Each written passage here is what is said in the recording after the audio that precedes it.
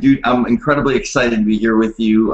First of all, we're live right now, so I want to thank everybody for showing up with this live broadcast and hang out with Mike Cooch. Mike, I want to thank you so much for taking time out of the day to hang out with me for a few minutes. Absolutely, thank you. This is fun. It's my first hangout. I'm fired up. Fantastic. Well, what I want everybody to know is whenever I recommend anybody or anything, it is purely vetted by my company and me personally.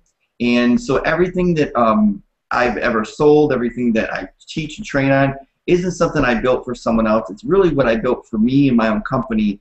And what I try to do is extend what already works in my own company to others so they can use it, so they don't have to reinvent the wheel. I've literally ran my head into so many brick walls. I've lost a lot of hair doing it. And so I don't want others to go through that same experience. And so, you know, when it comes to who I follow, who I listen to, those that mentor me and give me advice and mastermind with, I want to release that information to you as well, because I think sometimes for me, you know, when Michael Gerber mentored me, I heard some things, and then, you know, John Maxwell would say something like, oh, that makes sense to me. It just kind of clicks. So I think when you hear from other people and get trained by them, you know, that you might have heard it before, but it really didn't click.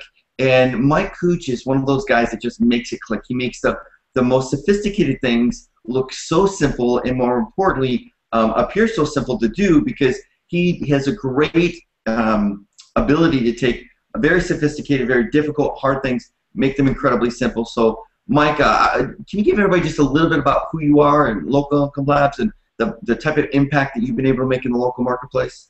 Sure. Well, I appreciate you saying that, David. That's nice of you to say. I'm the same way. I mean, I love working with people that are teaching in this industry, but that are also operating in this industry. I think that makes a real difference in the quality of, you know, content and the lessons that you learn that you can, you know, hopefully pass on to other people, because it's real. You're doing it every day. So I feel the exact same way about you and your business. I love, you know, the things that you're doing that come from real experience. It's awesome. So yeah, my background, I've been an entrepreneur now essentially my, you know, entire career, and I've pretty much always just exclusively sold to the small business community. I mean, not by any grand plan, but I kind of fell into that when I was in my early 20s, and that started with an IT services company, and you know, to sell those services and grow that business successfully, which we did, it was all about marketing. I mean, we had endless numbers of competitors in that industry. I mean, everybody that knows how to fix a computer can go out there and sell their time for $100 an hour pretty much anywhere around America and make pretty decent money. So you have lots and lots of competition. And it was the marketing, it was the local marketing that really differentiated us in that space. And I had, you know, by the time I sold that business, David, I actually had a good number. You know, I had about 40 employees, very technically oriented. So a lot of this new marketing, you know, doing things online and, you know, running pay-per-click campaigns and designing landing pages, theoretically should have been pretty easy for me because I had all of these technical resources, but it was still so tough that I realized, man, if it's this tough for me and I love this stuff, how tough is it for the guy who owns a restaurant or who you know, the chiropractor or whatever, who don't have any of these technical resources? So I started Kutenda. Kutenda is my local marketing services company. We grew that very quickly, and then that evolved into Local Income Lab, where we now teach people in this community, you know, how to do the same.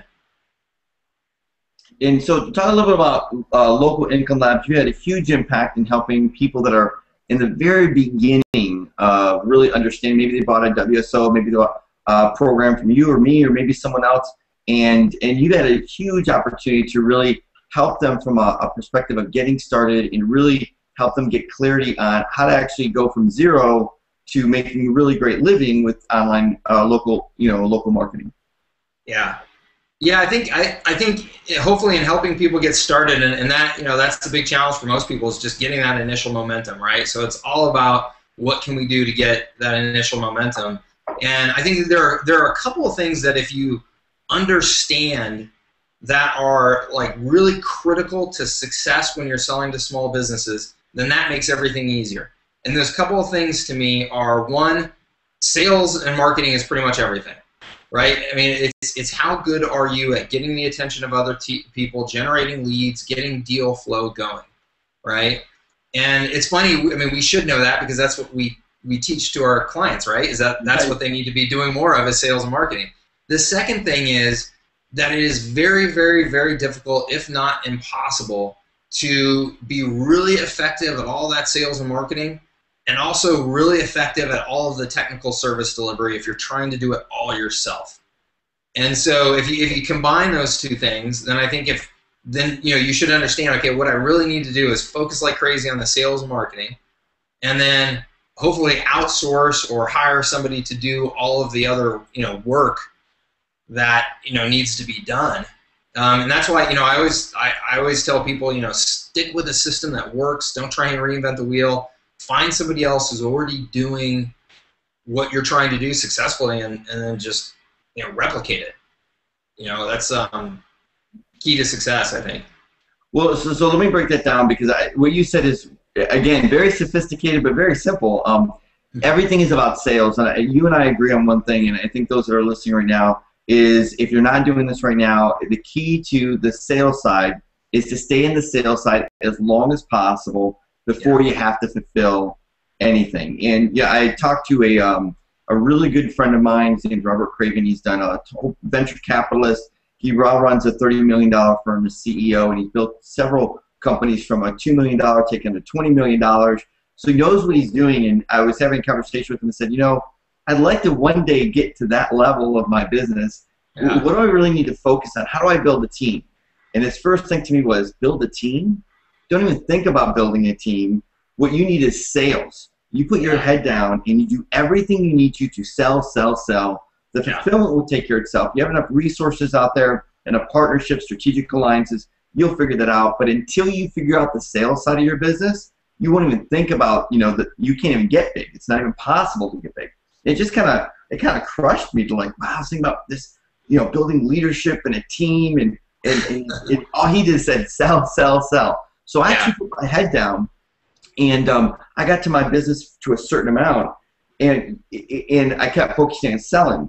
And what I did is, I think this is interesting. I've never really talked about this too much to anyone, but I'd like to hear your take on it. And then everything switched, and my business started to shake a lot. It was like, like you're in a car and all of a sudden, like, one wheel's unbalanced. And the sales side was going so well that I didn't have the infrastructure. I didn't have the team. And so what I realized was, it was like a blink of an eye almost. It felt like that way. That once I really focused on sales and got that ramped up, then all of a sudden my business needed leadership. It needed systems. It needed management. And I'm like, how did I even get here? I woke up one day and went, holy cow. So my big kind of aha moment was, I tell everybody that I teach and train, it's 2 hours a day, direct relationship to marketing tasks. And then what I realized was, as soon as you get to a certain amount of money, and I'm just going to throw out the number between $10,000, right around the $10,000 a month. So that means you've got maybe 5 or 6 clients, 7 clients at $1,000 a month, plus you're bringing in 2 or 3 clients at $1,000 a month. So you're right around that figure mark, right around there. You got to make sure that your the tenacity you had on marketing switches over to management, leadership, development of people, hiring the right people. I know we're going to talk about sales, but could you kind of give your input on it? What are your thoughts on that? Yeah, well, I think that's totally, I think it's right on. One of the smartest guys I know in this industry said that, what somebody getting started should do is do nothing but sell for 30 days straight. I don't know if you know who that is, David. That was you who said that.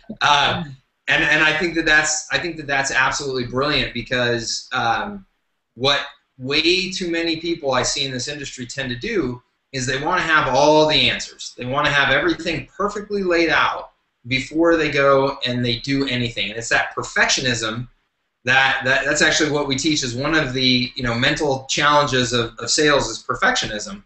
And it's because you feel like you have to have everything perfect before you ever go out and get a deal. And the problem is, you'll meet people in this industry that go for 6 months without selling anything because they're still trying to get everything perfectly lined up. They want all of the answers. Well, the reality is that saying, nothing happens until a sale is made. You've got to just get momentum as fast as you can, because that momentum will solve the biggest problem, and the biggest problem is cash flow, right? That's the biggest problem of any small business. You just need to get money coming in the door, right? Right. And it will create all kinds of new problems, which is what you just described. It's like, oh, wait a minute, all of a sudden, like you said, the car is shaking and I think the wheels are going to fall off. Well, I call that a good problem, right? A bad problem is when you don't have any cash coming in. A good problem is when you have so much cash and so many sales coming in that other things start to break. And I totally agree with you that that's when you need to make sure that you start putting some operational maturity in place. And I think, the smartest thing I did in my previous company, in particular at Everon, my IT services company, is that my very first hire was somebody whose entire job was just to take care of the clients and make stuff work. Like, you don't have to do anything with sales, anything with marketing, anything. That's 100% my job. So you take care of all that other stuff. And I recommend that that's what people do as early as possible, is they get somebody whose entire focus is dedicated to making the whole service delivery and customer care side of the business fire on all cylinders, just like you're trying to get your sales and marketing side to fire on all cylinders. Now, I love about what you said when it comes to the 30 days, the focus for that, because that's momentum. And then the first hire you want to do is actually make more of an, you're not hiring them for operations, but pretty much a client manager. And here's a big shift in my business that happened recently. I was just on a mastermind. I brought my client manager on the mastermind and started interviewing her live in front of everybody, because she's an extrovert, but she's more of a feeler, perceiver. She's not motivated as much by money. She's more motivated based on relationships. And what I realized is in my business is that things were happening with my customers, and I wasn't. The support was more of an expense, and that's why I was looking at it. And so that customer support person, what I realized is if I had to do it all over again, instead of hiring a support person, I probably would have hired an inside sales person. Because what I want to do is I want to sell that person, get my foot in the door in the first 30 days, and then when I start fulfilling, I want to funnel for the next 30 days and the next 60 days, next 90 days to be able to upsell them to the next product and the next service. So I'm going to start making $750 or $1,000 or $2,000 a month. I can turn that client into a $3,000 or $4,000 a month customer, but I've got someone that's going to manage them, that's excited about making more money, that's excited about looking at their business and connecting with that person, really understanding the problems, so we can give them another service and another service and another service. And therefore, we're doing two things. Number one is we're growing. We're genuinely, like you said in the very beginning, we're genuinely growing their company. We're really we're focused on helping them and connecting with them and really becoming more like what I like to say is their VP of online marketing. So that's kind of my vision is a client manager would eventually be like the VP of online marketing. We take a look at their problem, we try to solve that problem, and then we grow their business. In turn, our business would grow because they'd stay with us just not for a year or 2 years, but literally it'd be impossible for anybody to get their foot in the door because we have multiple services with them. So I think what a lot of people do, and getting back to the sales side, is they think they got to identify every single problem up front because they bought 4 WSOs and 6 programs and haven't sold anything first. They gotta bring all those problems to the table, try to solve all those problems. And here's what you typically say is the more problems you find, the more products you're going to sell them, the longer it is for them to make a decision, and the less chances you are of getting money in your bank account and really connecting and making a difference with that business. So what are your thoughts on the all these different products and maybe the better products to lead with? Do you have any insights on that? Yeah, I mean, so I think you're right on. I mean, yeah, the more complicated the conversation is during the sales cycle, the longer the sales cycle, right? It overwhelms people, and I think we live this stuff every single day. We breathe it, eat it, drink it all day, every day. And so, pretty soon you're sitting there talking about reputation management, marketing, and SMS, and this and that, and that will make a normal person's eyes glaze over because they have no idea what the heck you're talking about. So you go and throw too much at them, and they will just kind of shut down. And there's that saying, a confused mind doesn't buy, right? So you don't want to confuse your client too much. We teach. You're familiar with our R4 sales and marketing system. We teach communicating to businesses that it takes optimization of 4 R's for any business to grow, any local business to grow, right? And we say that it's the shape of a pyramid, and the base of that pyramid is reputation, right? You've got to have a strong reputation for delivering products and services and being the type of company that people want to work with. Reach. You have to reach out to more people. You have to let people know about you and your business, right? Resell, which is just resell, cross-sell, upsell, so that, like you talked about, once you get a client, you want to do more with them and sell more products and services to them. And then the 4th R is referral. If you do all of those things right and you deliver a great product or service, you're going to get more referrals. And what that does is that feedbacks around and enhances your reputation, right? So, that's 4 things, and it's pretty easy for a mind of a business owner to be able to digest, okay, I just need to work on 4 things to make my business work. And it's normal, common language. We're not using autoresponder and SMS and this and that. It's just normal, common language that anybody can get. So we start with those. We teach people to start with that conversation, and then look for the most glaring and obvious weak spot with that client to be able to help them and help them fast. Right, so you can get quick results to try to make a real strong impression with that client.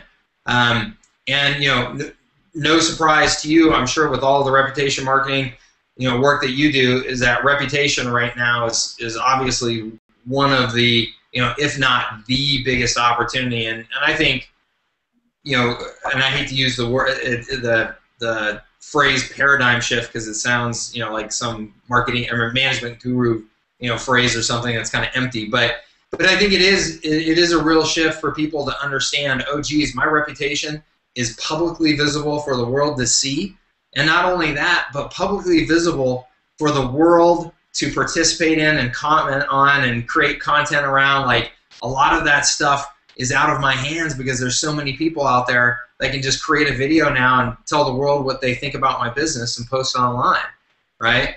So I think when people realize that, that's oftentimes a real big, first opportunity to work with people. And that's not always the case. I mean, I teach people, hey, you should look for the obvious spot in that person's business where you can get the highest impact the fastest so that you can demonstrate a win with that client right away.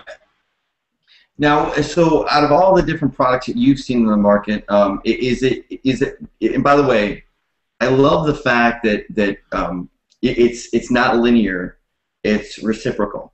So if you start with reputation and then you come back to referral, that enhances your reputation again, and that to me is where you go deeper. So it's almost like you're kind of going around around the circle, yeah. And then that's kind of like your.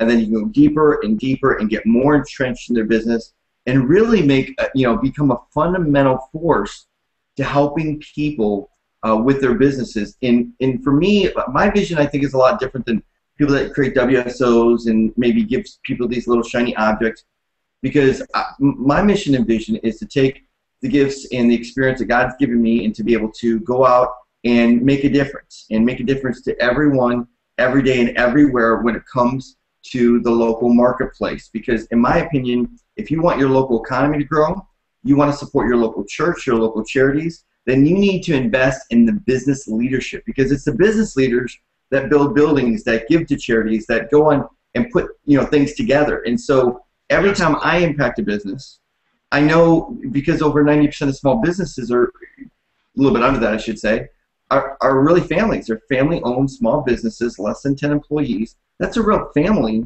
that you're impacting, because that owner has a family. They're employing a few local other families as well. They're bringing products and services to really to help solve a problem in the marketplace. So there's nothing I get excited more than to see that really great product or service and then be able to shout at the mountaintop because I've been able to enhance their business to get them to be able to help more people to solve their problems. So there's a mirror image of between what my business is doing and wanting to solve problems, and how I'm passionate about helping them solve their problems as well. And so when it comes to this kind of cycle thing, that you talked about, where it's making sure that each individual part is taken or is started with or followed up with. When you start with referrals, and then you said the next one is what? Or I'm sorry, reputation. The next one is reach. Reach. Right? Okay. You need to reach out to more people and let them know about your business and your products. Yep. So when you're sitting down with someone, how do you identify which one is the big glaring omission or the one is the most obvious? So, yeah. So we use sales and marketing system that is it's a questionnaire. It's a simple questionnaire that ask people, hey, are you doing these things? Do you have these things in place? And that audit reveals a lot. It reveals a lot to you as the salesperson, but it also reveals a ton to the business owner, because they can see for the first time, oh, geez, look at all these things that I'm not doing that I should be doing for my business. So we use a tool like that, and sometimes it's glaringly obvious, right? You can look online, search for a business, and see that out of 50 reviews, 40 of them are negative and awful, and they have a terrible rating on Google or Yelp or whatever it is, right? So sometimes it's glaringly obvious. I mean, hey, look, if you've got a terrible reputation, it doesn't make sense to spend a lot of marketing reaching out to new prospects. Right. Because you're just driving them back to your terrible reputation, right? So that that doesn't make a lot of sense. So sometimes it's obvious, but we use that audit tool, and I think, like I said, just as important, the audit tool teaches you what you can do for the client, but it also teaches the client what needs to be done, which many small business owners don't know that, right? I think that's brilliant, man. The fact that you, to me, that's an aha moment going, oh my goodness. Instead of me telling them, the person that's in control is the one asking the question. So ask them questions, use a brilliant system to really reveal the problems and allow them to see it for themselves as opposed to you telling them. And what type of success are you seeing with the audit tool that you've developed in a newbie person, someone that's brand new? They really don't have the language yet. They're a little confused on what product to sell or what to lead with. They never maybe they were a manager at a company, never really sold before. Then be able to sit down and use an audit tool. Can you give you a little maybe behind the scenes of how helpful that can be? Yeah. I mean, so. I think the key distinction that I realized here over the last year in trying to help people, David, is that there's all kinds of training that we can do, but there's a big difference between sales training and a sales system. And training is it's still up at this theoretical level, right? You should ask somebody smart questions to move the conversation forward. Okay, I know that, you know that, that's a fundamental of good selling, right? But if I just tell somebody that and I don't give them the specific questions and the specific language to use, then they still struggle with it because they leave that training and go, well, what questions do I ask? What are the right questions? So in our particular sales system, we map everything out. I mean, we give them conversation by conversation. Here's the script. Here are the questions. And then the audit tool, again, it's these predefined questions that you can just hand to somebody. And I think that takes a lot of the fear out of people's minds because you've given them the language the entire way to use, and I think that's really important. You can't give everybody everything, right? Inevitably, when you're talking to a prospect, the conversation that you wanted to go this way will go this way, and you'll have to try and course correct and get it back on track. So you can't give everybody every single detail, but what you can give is a nice framework and structure to follow that as they get more comfortable with it, it becomes easier and easier. So that's the approach we take. And in that audit, I'm thrilled to see people every day come back and they're like, I sent somebody to the audit and they sent me back a note saying, geez, we're terrible, when do we get started? Because again, it opens that client's eyes to, oh my gosh, yeah, look at all these sensible things that we should be doing to market and grow our business that we're not doing. That is amazing. I've never used an audit myself. A lot of it's in my head is experience, and when I script in people, it's more up towards a specific product. But because you're thinking holistically, which I think has been a critical misstep in my own business, is I thought very focused on maps marketing, reputation marketing. We really haven't gotten into a resell or upsell or going deeper with the company. And I'm on to the next customer. And my first thought was do one thing really, really well. And so we're doing maps, we do reputation really well. But then I'm in a decision-making mode of going, okay, I've got 40 clients or I've got 4 clients, doesn't really matter. Do I want to go out and get 4 more or 40 more, or would I rather double my income from each one of those and really understand up front? And what I love about probably your audit too is you're not, like we talked about earlier, we're not selling everything to them, even though we've identified. You're saying identify the #1 glaring omission that they have that you can really fix. Obviously start with reputation. But now you've almost set the entire game plan up for 60, 90, 180, 6 months down the road to slowly take care of and really help them with their entire overall approach to their marketing to really help their business grow. And if you do that on day one, from moment one, oh my gosh, you're like setting everything up perfectly. Am I off on that? Or I think that you're exactly right. And it's interesting because there's a balance. Because like you said earlier, you don't want to overcomplicate the sales process, because then you can drag things out and people can get overwhelmed. But at the same time, I have found personally that the greatest success that you can have in selling to that small business is setting the stage up front for that long-term relationship that you described. The more you do that from the very beginning, the easier it is.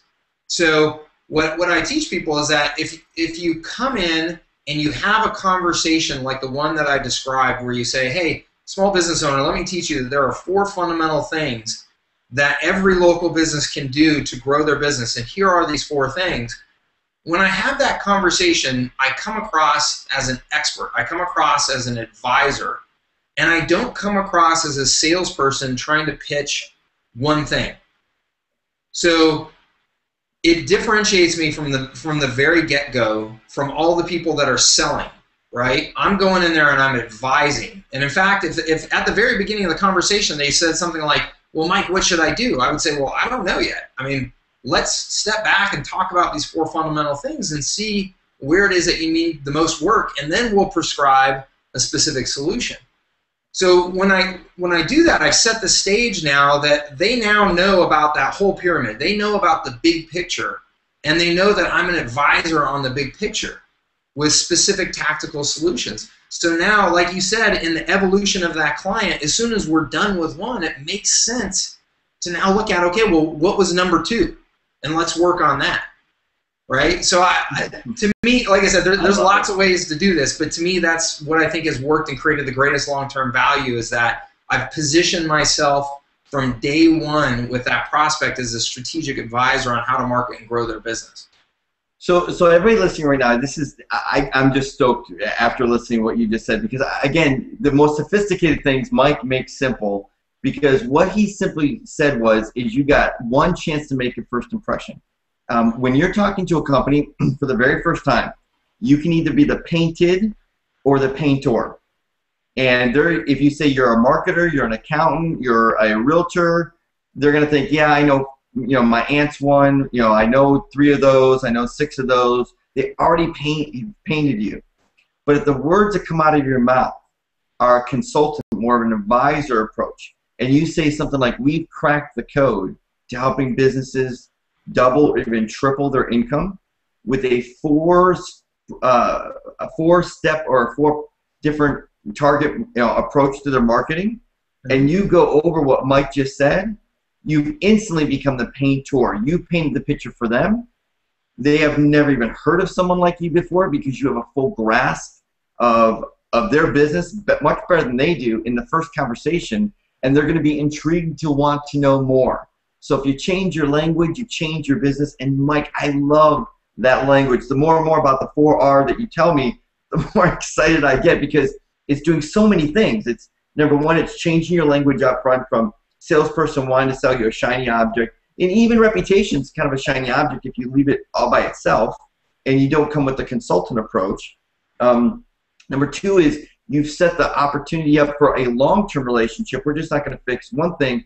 We're going to be, again, like I like to say, your vice president. Don't say this up front. We're your VP of online marketing, because they don't want to hire a VP. It sounds very expensive. Yeah. But that's the mentality that you have to have. Yeah. But you've set all that relationship up, so instead of being a one-trick pony, you're an advisor, you're a consultant, and you really have set yourself apart from everybody else. So what I want to do is, Mike, I want to thank you so much. We've shared some amazing stuff, but I've never done this before. But what I want to do is go through more like a 60-day process, and let's just check in with each other, and let's discuss like week 1, week 2, week 3, week 4 type of thought process, maybe some numbers. And so let's start off with product. Okay, if you're going to lead, let me just kind of hit you hard on this. If you're going to lead without really even knowing, all the different products out there, but just your experience, if you're going to lead with 1, maybe 2 products, that's the easiest to sell, kind of the great foot in the door strategies that really connects with people. It's not like a Me Too service. Can you give maybe 1 or 2 products that you would lead with or suggest people to lead with? Yeah, that's a great question. I think part of that depends on what industry you're selling into and things like that. So I'll just caveat that a little bit. But I would say, in anything, one, I look for where somebody is currently in pain, right? How can I get them out of pain? If I can get them out of pain, then I've won, right? I've won. I've created a long-term, valuable relationship. The other thing is, I just look for something where I can hopefully have a very fast impact, because the last thing that I want to do is have somebody spend thousands of dollars with me over the course of months and not be able to see, yep, I got a result because of that, right? So that being said, I think that there's a few things. So one, as I said before, I think reputation. If somebody has a bad business reputation, it's so it's such an emotional hot button. I mean, to be able to go and show somebody online, hey, are you aware of all of the things that people are saying about you? And that this information is so publicly visible. Like when somebody sees that and learns that, it's like it makes your blood boil and your skin crawl and all of those negative things, right? So I think that that's just a super, super, super powerful opportunity. So looking for businesses that have a bad reputation is a real obvious opportunity, I think.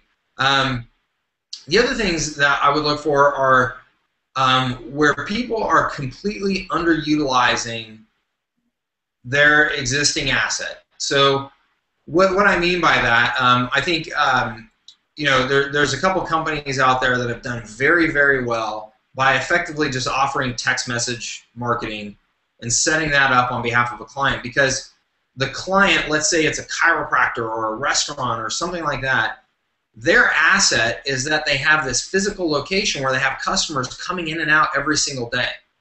They have a real live human connection with these people who are walking in and out of their place of business every day, that most of those businesses are doing nothing to capitalize on.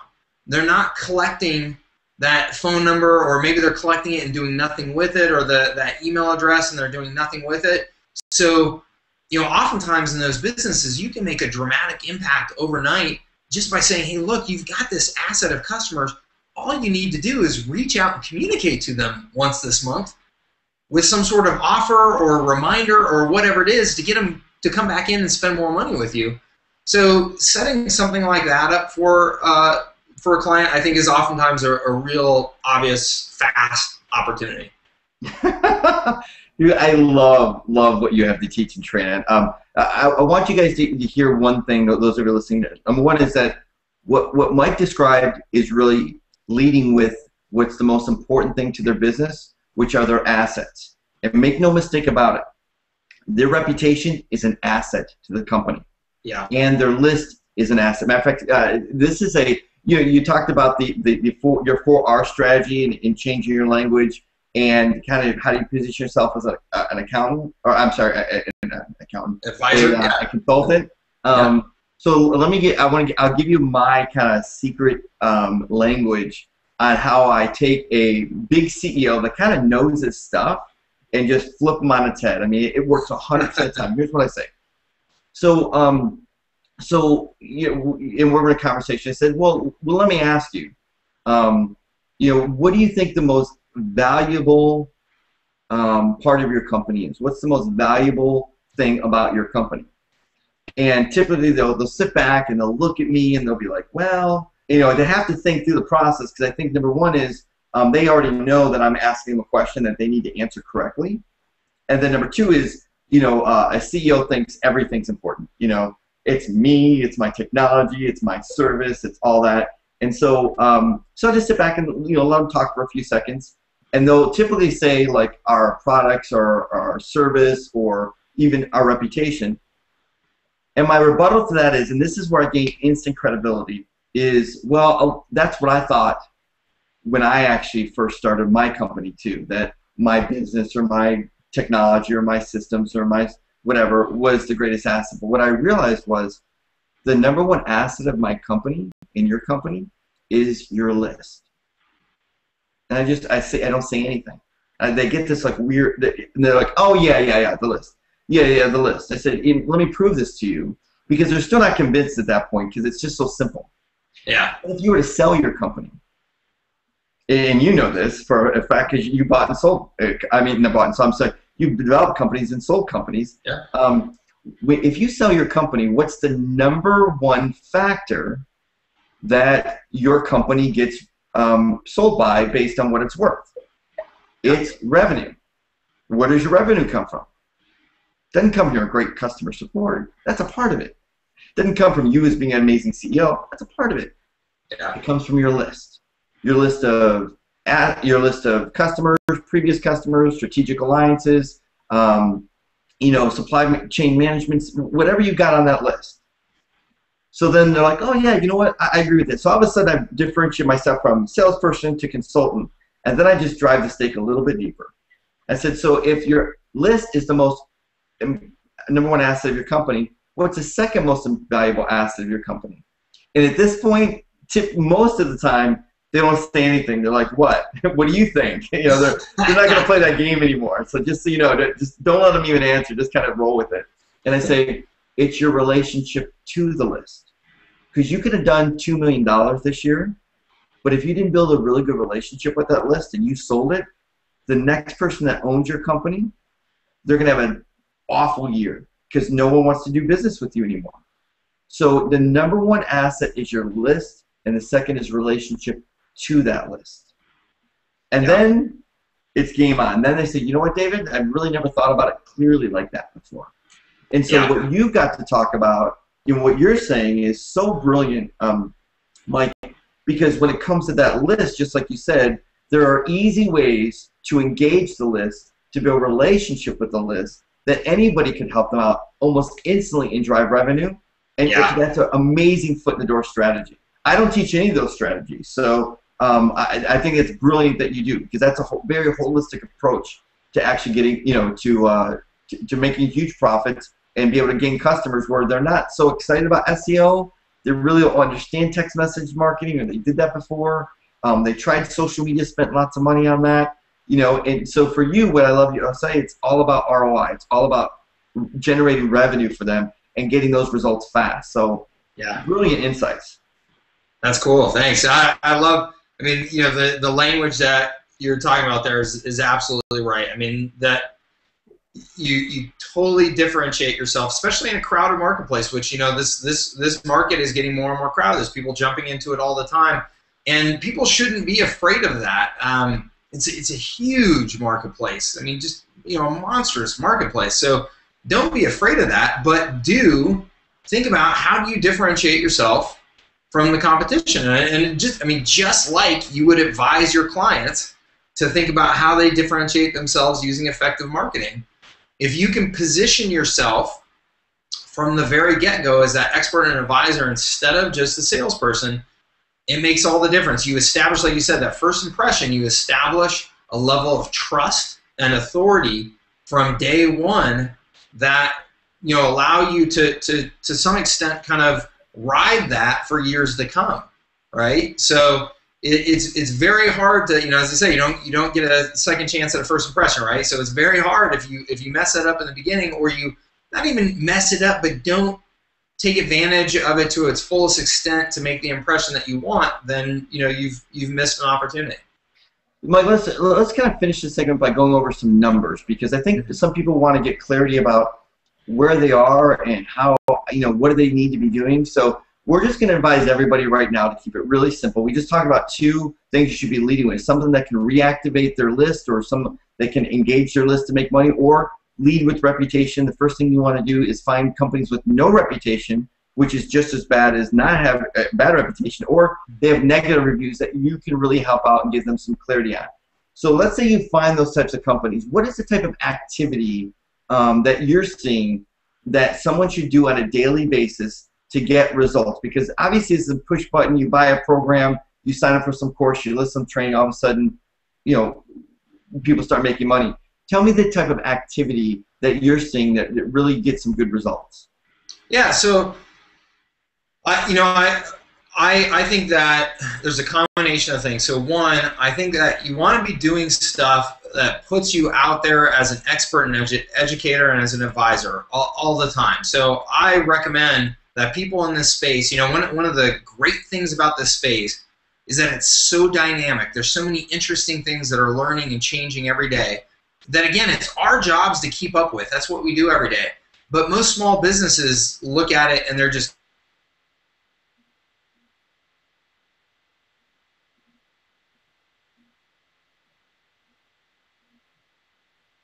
you should be doing webinars on a regular basis, and I think the webinars are pretty much the perfect marketing vehicle. You know, but creating content like this, doing a hangout like this, things like this, where you can demonstrate some expertise and share some knowledge so that people can see you as an expert, as an advisor, right? If their first interaction with you is to sign up and hear you spend an hour talking about these important, smart things, that makes an incredible first impression. Right, so I think that anybody in this industry is crazy if they're not doing things like that on a regular basis, creating that content that establishes you as an expert and as an advisor in the field. And then the other thing that I think you should be doing is just, you know, if you move up the R4 pyramid, right, is reach. Too many people in this business are not doing anywhere nearly enough to reach out to enough new prospects consistently, you know, every single day. And there's lots of ways you can do that, right? I mean, direct mail, email, phone calls. And, you know, for me, I've always found that a combination of those things is what's most effective. You know, any one thing will get results, but you combine those things together and you'll get 10 times the results. So, you know, we do a mix of that, you know, direct mail, phone calls, things like that. Now, when it comes to, I love the fact that you said combining them, because what it's doing is the more you do an activity, matter of fact, this is my theory, is that you need to see the exact same activity in a half a day. So if you can redo that same activity in a half a day, you will learn it 10 times faster than if you only do it in a week or 2 weeks or 3 weeks. Same with any type of training, especially if you're hiring a support person. If you get them to do one thing and they don't see that same activity for another week or two, you might as well forget them learning it. You need to position your business where someone will see the activity over and over and over and over again.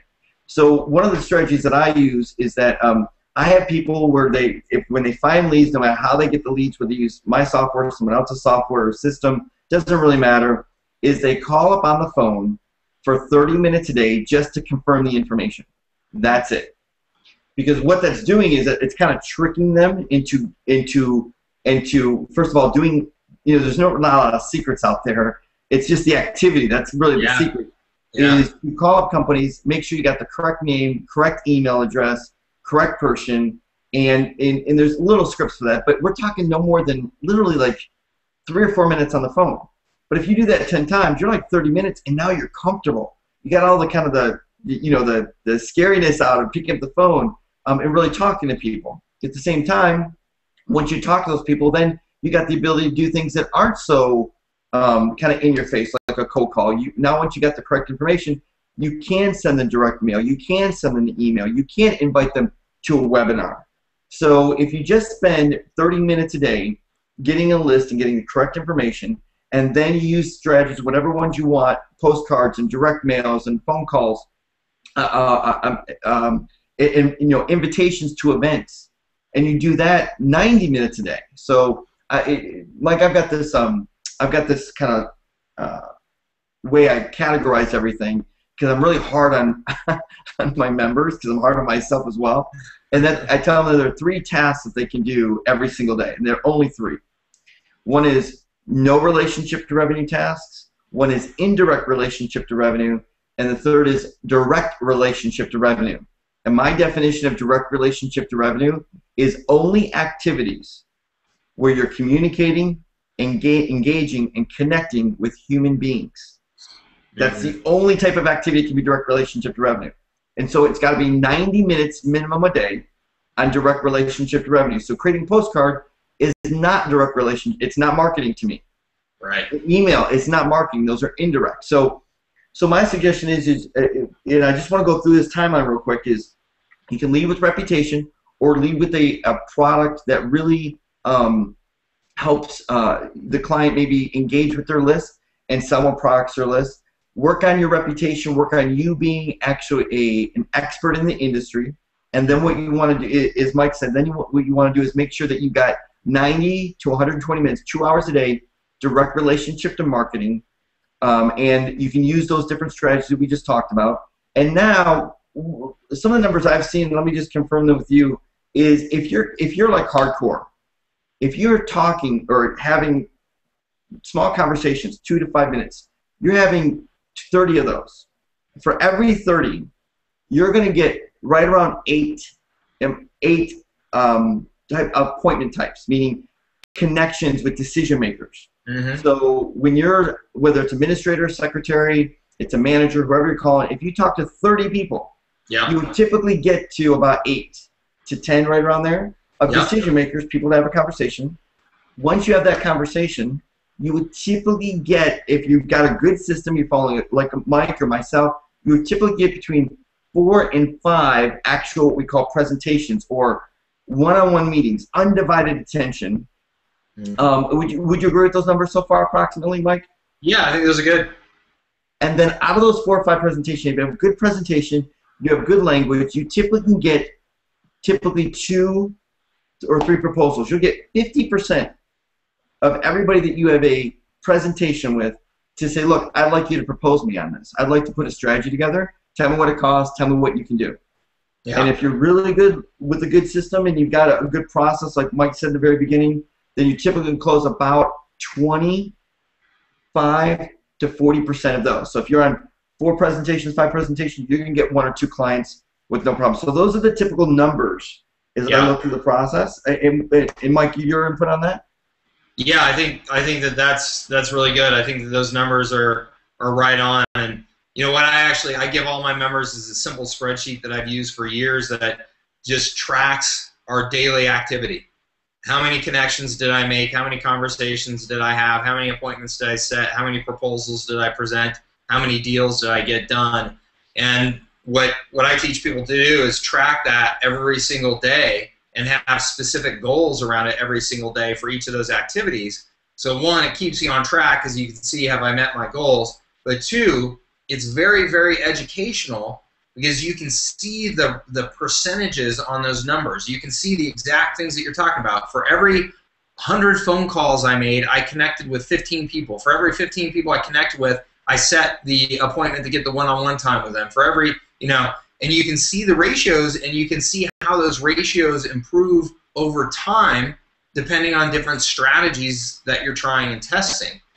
So that has been a tool for me that's been a huge eye-opener for me throughout my career. And is that a database system or just an Excel spreadsheet? How do you do that? It's a good old spreadsheet. I'm not a technology whiz like you are making all these products, so I would love to turn it into a real product. Well, here's what we do on our masterminds. It's very simple, and I'm happy to give this out to people, or maybe you can think it is. We use Google Docs, and we have a form at the end of the day. So at 5 o'clock, you clock out, you fill in the form, And that form will actually put all the data in, because sometimes the spreadsheet's a little maniacal. Oh, totally. Yep. And then what you're doing is you're unbiased when you're filling in the form, as opposed to looking at data that says, well, you know. So as soon as you fill in the form, more importantly, if you hire someone, this is essential, because in business, and please, everybody listening, write this down. In business, the numbers tell you what to do.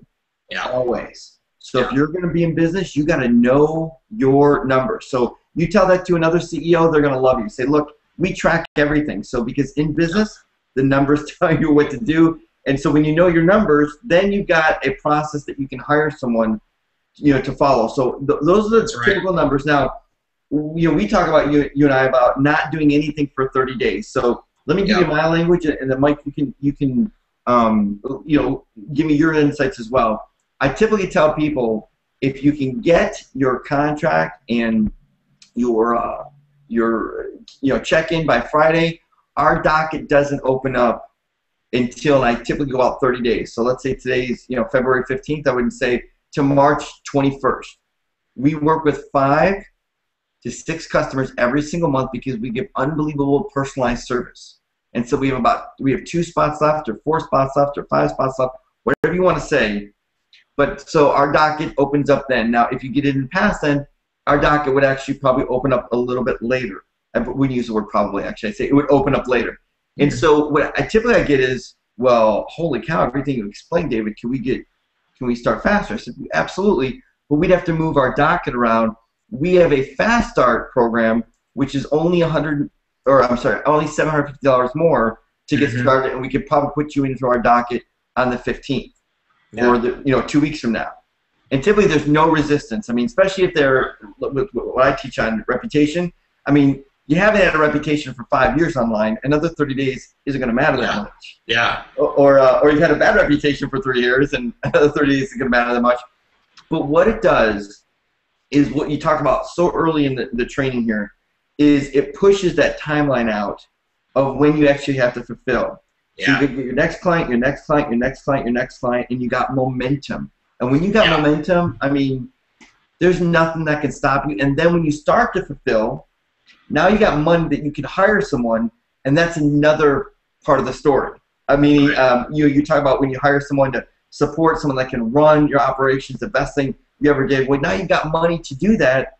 But if you keep doing the sale, fulfill, sale, fulfill, sale, fulfill, I mean, that track is so long and so hard. And that's why I think a lot of people fail very fast, is because they just don't have the revenue coming in. So your thoughts on that? Yeah, I mean, well, I call that, you know, that self-fulfill, I call that the SMB sales cycle of doom. And that's what it is. That's what it is that, you know, it's the what? It's the SMB, as in small and medium-sized business, sales cycle of doom. Sales cycle of doom. Right? Sounds like a roller coaster ride. I mean, I mentioned roller coaster rides. Boom, boom, up and down. Exactly, because it's exactly what happens. So if you were selling to a Fortune 500 company and you put all this effort into selling and then you got the deal, well, great. Get started right away, because they're going to pay you a ton of money. You can dedicate all your resources now to really knock it out of the park for that one client. But with a small business, they don't and can't pay you enough for that, right? You have to keep on selling all the time. So what happens is people sell. They get a deal. They get so excited. They get just completely focused on that one deal. It drags out. It takes a little too long to sign. It finally signs. They go into scramble mode to figure out how to fulfill it. And then what happens? All of that time, they stop prospecting and selling. So then they get that one deal. They get it done. They spend all their time fulfilling and trying to figure all that out. Next thing you know, they're starting the cycle all over with an empty funnel, right? That's the SMB sales cycle of doom, right? And so you've got to do everything you can if you want to be successful in this business, or any business where you're selling to small companies. You've got to get out of that, and the way to do it is separating sales and fulfillment, like you just described. And when you first told me that, which was on one webinar we did, you know, a couple months ago, where you first mentioned that language that you use to postpone the actual start of the work, I think that's so brilliant, and everybody in this industry needs to be doing it, because not only are you getting yourself out of that sales cycle of doom, but you're also enhancing your positioning as a sought after expert. We are busy. We can't just drop everything to start when you decide that you finally want to sign a check. Okay? When you sign your check, you will be placed into the queue where our other work already exists, right? And that creates, again, this positioning that only further enhances the desire to work with you, right? Because when you put somebody off a little bit like that, all of a sudden they start salivating and go, wait, why can't I get started right now? What happened, you know? I thought I was in control here. Now you're telling me, wait a minute, you're in control? So it just makes people want you even more. So I think it's a brilliant strategy. I love it. And let me just everybody that's on the line here. Haven't done that dozens, but literally through my own memberships and those I've trained, I mean hundreds of times. I've gotten feedback that there is zero resistance to that as long as you say it from that perspective. So you're right. That psychology, that neurolinguistics programming is built into all that. So now we've got the 30 days. So what you're going to do is you're going to really ramp up that momentum. And then come the 30-day mark when you start fulfilling, what are some strategies that you kind of see or some mistakes that you think people, right away? Any hiring techniques, outsourcing techniques, anything that kind of help them make that transition a little bit easier? Well, yeah, I mean, so I think one of the things that's really important to consider is hiring any outsourcer is just like hiring an employee on your team. I mean, if you're going to work with them long term, you should invest in a relationship with them. You should know what they do well, what they don't do well. You should measure how they are doing their work like you would measure an employee. So I think it's important. A lot of times I think people think, oh, it's an outsourcer, great, I'm just going to hand over everything and then it's, hocus pocus, it's just going to happen, right? Well, no, I mean, there's still work that you've got to put in there. And I think that it's important that people realize, you've still got to invest in that relationship. The other thing is, I always just recommend, I get people who come to me all the time, and they're like, Mike, how do I find a good somebody to work with for, reputation marketing? I love David Sprague's system. How do I find somebody that can do that? And I always just say, look, just go right to David Sprague. Go ask him. I mean, David is literally living and breathing this stuff all day, every day to a level that, I can't and I don't. Ask him, because I'm sure that he knows either the right outsourcing options, or he offers it himself, or he can tell you, hey, here are my best students that I think would probably take on clients to help you. So I always tell people, hey, go right to the source. Don't try and hire some unknown entity and then train them up on David Sprague's system. Go right to David Sprague. You know what's brilliant about what you just said is what we, in the very beginning, I just love how all this ties together, man. It's just so exciting hanging out with you here. It's because it's about following a system. And if you follow someone like Mike or myself or Joe Troyer or someone that is doing it every single day, they have a process, they have answers to your question. If you buy a shiny object or you buy someone that's a big guru and they they developed it but they're not in it every single day. They're not out there really doing the marketing themselves. They've kind of built that. Or as someone that isn't doing it successful, they don't have staff. They haven't hired before. They haven't fired in the last 30 days anybody. They haven't hired anybody. It's going to be very difficult to get those questions answered to get over the hump. But my biggest suggestion in getting over that hump going from sales to fulfillment is what Mike said in the very beginning, is make sure you follow someone with a system, because that system will be able to get you over that hump. Because, see, outsourcing, in my opinion, isn't something you do. Outsourcing is a privilege that you have given your company because you have the right systems and processes in place that you can outsource it to your teenager, your neighbor, in the next state, or around the world, or another company completely. It doesn't matter, like Mike just said. But the point is, outsourcing is a privilege that you get for your company when you have those systems in place. But if you don't have a system in place and you don't know how to do it, then forget outsourcing. The best outsourcing on the planet is not going to do you any good, because they're just going to screw it up, because they're not going to understand the philosophy, the process, the systems. They're not going to understand any of that. And if they create their own, you're not going to understand it. And it's eventually broken before it even begins with. So you haven't set it up properly. And so I think it's the 80-20 rule, Mike. It's 80% of all the stuff that happens, but it's a 20% that's the most important. And let me kind of end this by saying this. is that 20% is all in the setup. The most valuable thing you can do is set everything up correctly, because when you set it up, everything else falls right into place. So when Mike said, look, you set up by changing your language in the beginning, position yourself from salesperson selling a product to consultant with a bigger plan, a bigger picture for them. That's setting up from the very beginning. To have systems already in place so that that's already set up, you don't have to worry about that. So when you've got that process in place, when you have that language in place, when you have those systems, everything else, the secret, in my opinion, is just do the work. 2 hours a day marketing. Follow the process. Yeah. You're asking them. Here's another thing I really want to stress to everybody. You're asking them to invest $500, $1,000, $2,000 in you to give them a return on investment. My suggestion is you invest in yourself as well, and you go and you get in a mentorship program, you get into a mastermind, you get into an accountability program, and you invest in yourself, in your own business. Now make sure you're going to get an ROI. Make sure those systems are built. Make sure they can fall to that system.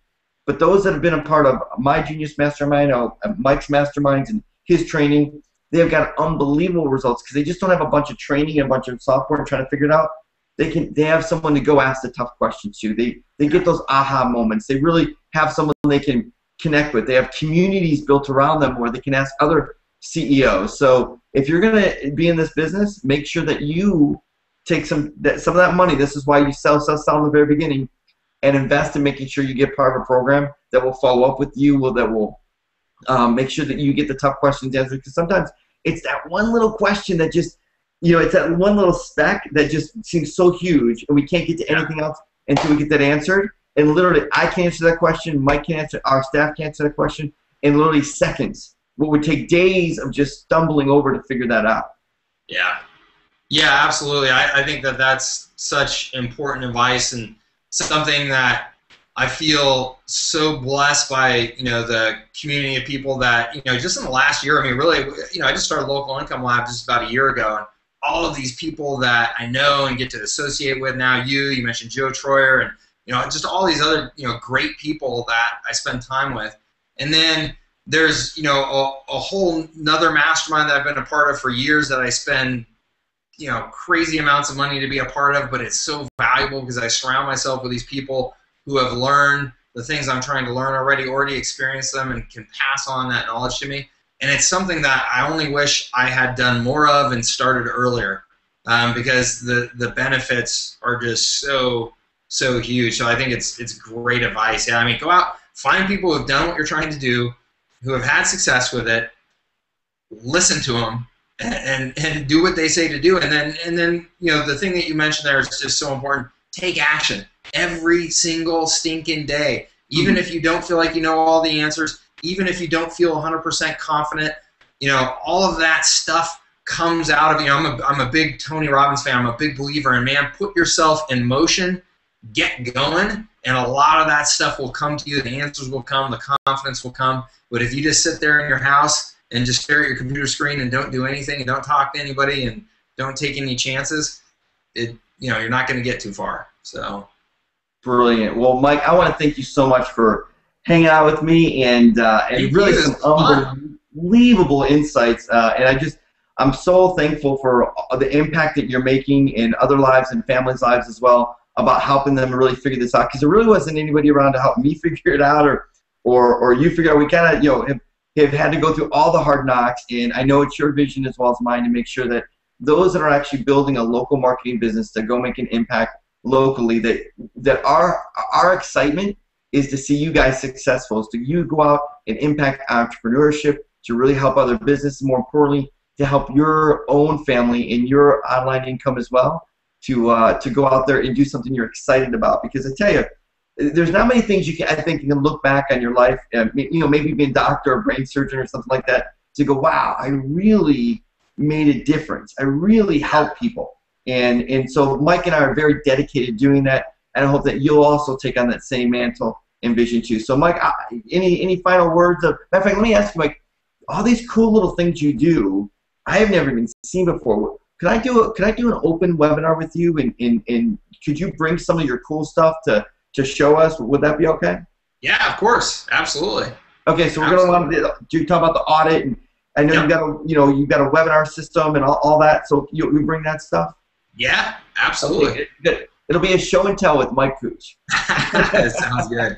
Well, thank you very much, Dave. I appreciate it. It's always fun connecting with you. I love doing stuff like this. Hopefully, we make a difference on somebody and help them achieve their goals. And like you said, I love that about what we get to do every single day. I'm such a believer in entrepreneurship and the impact that it has on people's lives and their communities. And so everybody out there, you guys are doing an amazingly important thing, and it's important that you appreciate that. Get out there and hustle, and take the knowledge that you have, take the value that you can provide, and spread it out there.